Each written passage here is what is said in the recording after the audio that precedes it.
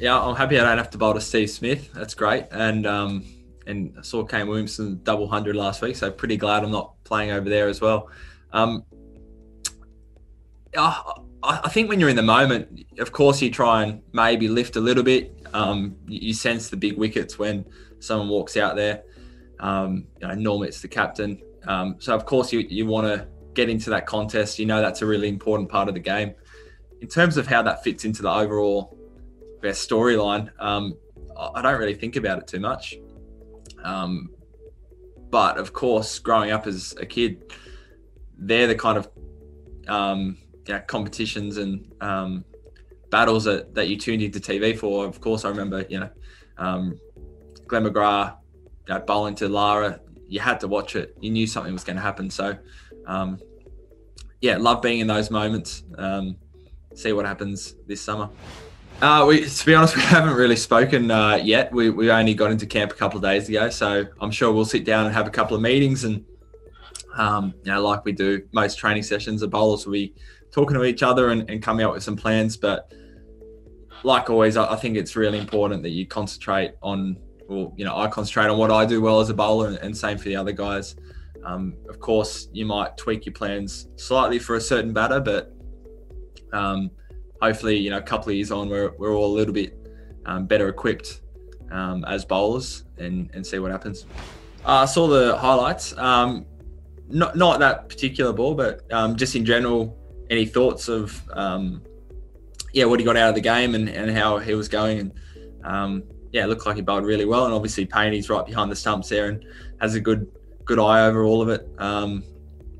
There's a few things I guess we picked up, and little areas that more reminders. Haven't played Test cricket against them for a couple of years, so good to chat to. But it was a ripping ball. If you get to go this summer, I'd be very happy if he pulls a few of them out. Ness.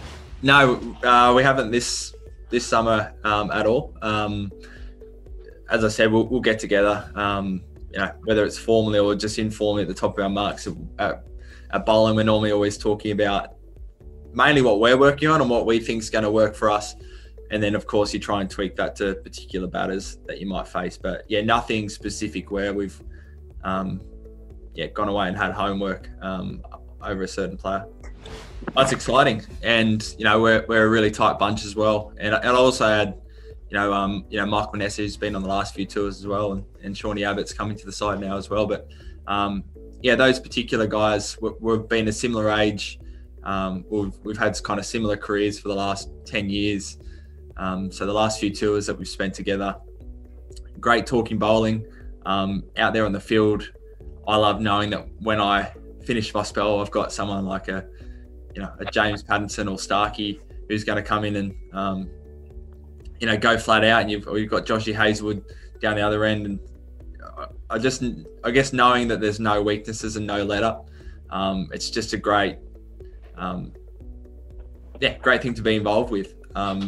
It's super enjoyable, satisfying, and if they take wickets and I don't, I'm just as happy for them. So it's great at the moment.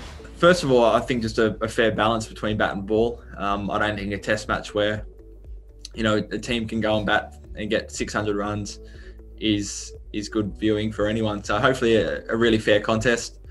Obviously here in Australia, we want some kind of we want conditions that reflect Australia, and I think the best test matches here are when it's got a bit of pace and bounce in the wickets. Adelaide Oval here has been a really good wicket each time I've played.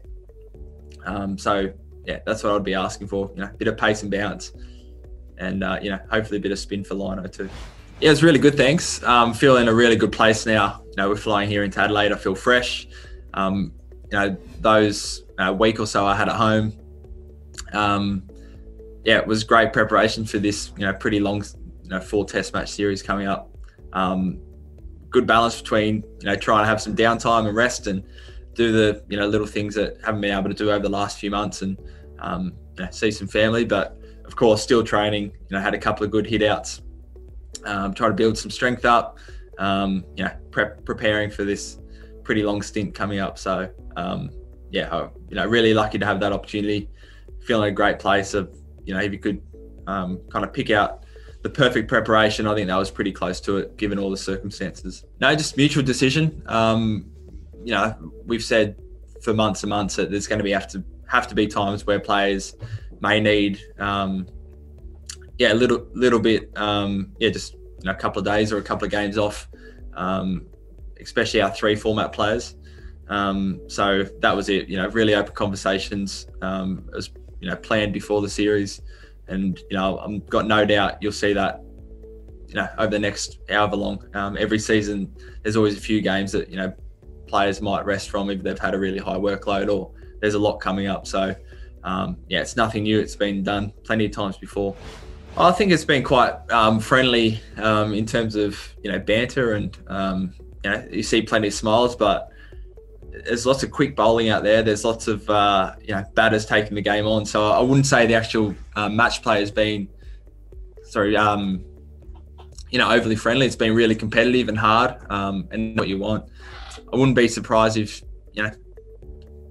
tests are all that, but maybe us players baking in the sun for a couple more hours each day, maybe it does get a bit more fiery. But I'm not sure. I just hope however we play the game, it reflects who we are as people. And for the most part, us Aussie team we're pretty relaxed guys.